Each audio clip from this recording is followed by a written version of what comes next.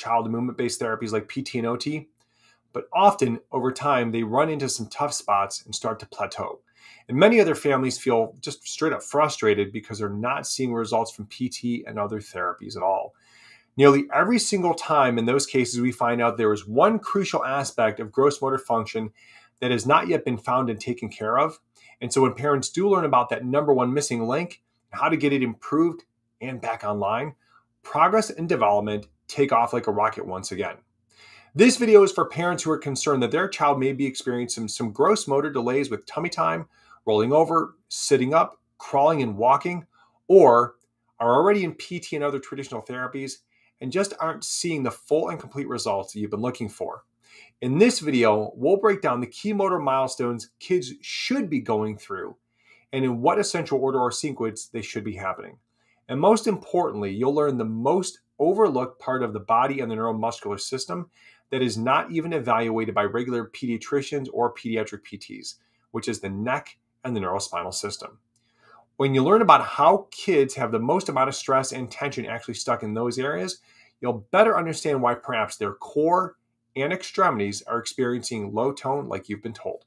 Now, moms and dads, I do have an ask. Please share this video with at least one other person because it could be the thing that changes the game for their child. Now, first, let's start out. We have to talk about a couple of different things to give you a framework so you understand exactly what's happening. It's important to know that the neurosystem controls the motor system, aka the nervous system controls the muscular system. And therefore, in order to fully address gross motor function, you must first address any abnormal stress and tension on the central nervous system in order to really get to the root cause.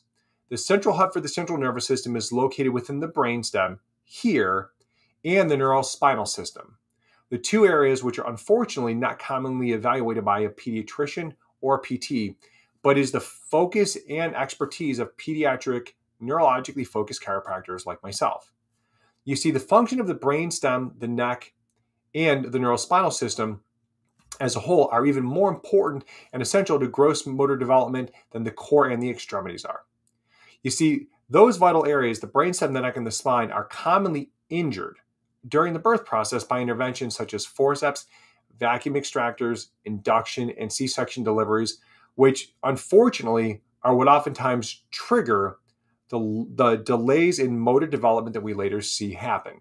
Because this abnormal tone, tension, and coordination with the nervous system can create cascades of events that can stunt the brain's ability to perceive where it is in space, plan out motor development, and stop the milestones from occurring as they should.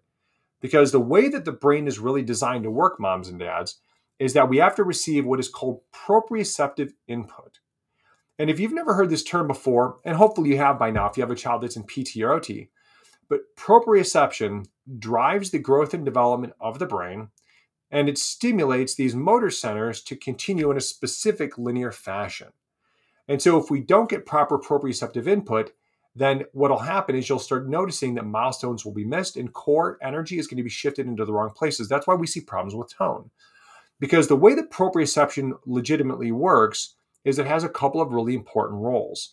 Number one, proprioception helps our brain to know where we are in space. It's the reason why I can touch my finger to my nose and not have to see it. The proprioceptors that come from my fingers to my hands, to my elbow, to my shoulder, to my spine, they send messages to my brain so I can coordinate and plan the movement. Well, there's actually a great density of these in the spinal column.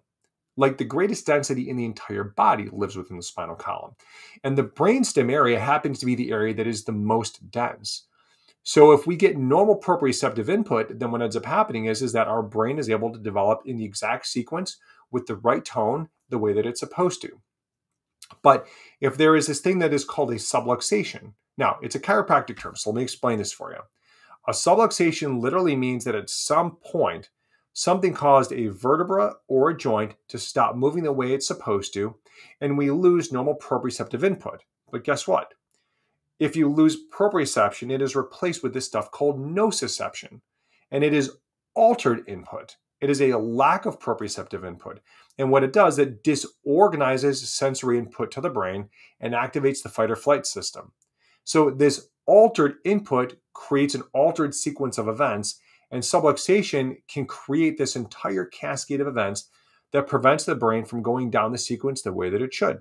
And for the vast majority of cases, if this subluxation and abnormal tone is stuck in the nervous system and it's not addressed by a pediatric chiropractor and cleared the way that it's supposed to, it's likely going to be what results in these issues like abnormal tone, abnormal tension, and missed milestones happening in our children. And we see this time and time and time again.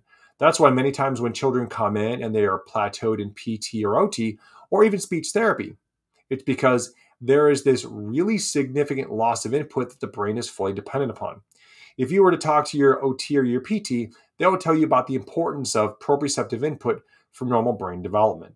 That's why when we adjust a child, very gently, very specifically, but with the full understanding of its importance to brain function, it restores proprioceptive input and the brain is able to start shifting tone where it should and start catching up on motor milestones pretty quickly. And it's pretty cool, moms and dads. I've watched this hundreds upon hundreds of times with kids that we care for.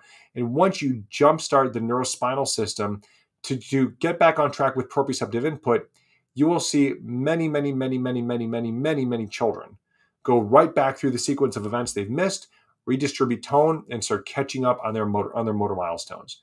And lastly, moms and dads, if gross motor milestones are not fully completed in order and on time, it can then lead to other neurodevelopmental challenges such as speech delays, apraxia, sensory processing issues, ADHD, and behavioral and emotional regulation challenges. Because when you're not getting the calming influence and the organizing influence of proprioception, and you're getting the stress-building influence of nociception, all of these things begin to wire the nervous system into a constant state of stress, which will trigger the nervous system to go down this sequence of events of altered input, altered behavior, altered motor control, altered sensory control, altered behavioral and emotional control. In order to find out if your child has this altered neurological tone and coordination, what I would encourage you to do is to contact a pediatric chiropractor like us. Because what we can do is we can actually use technology. We can get in there and see what is happening within a child's nervous system so that we can know for certain if your child is dealing with these types of issues. Because moms and dads, I think it's super important that we have a way to analyze this. I'm going to share with you something over the screen here so you can see one of the things that we look at first and foremost. If we suspect that a child has altered tone, what we're going to look for is this thing that's called an EMG. An EMG is called a surface electromyograph. And if you look at this scan on the right, what it's doing is it's measuring proprioceptive input to the brain. Now, this proprioceptive input is measured in microvolts, and the amount of energy these muscles on the spine, these proprioceptive muscles, are sending to the brain. And the more calm, balanced, and organized that it is, then the more likely it is that your child is going to be on track with their motor milestones. If you look at the scan to the left, what you see is areas of increased energy, imbalance, altered input. Altered input ultimately leads to altered output.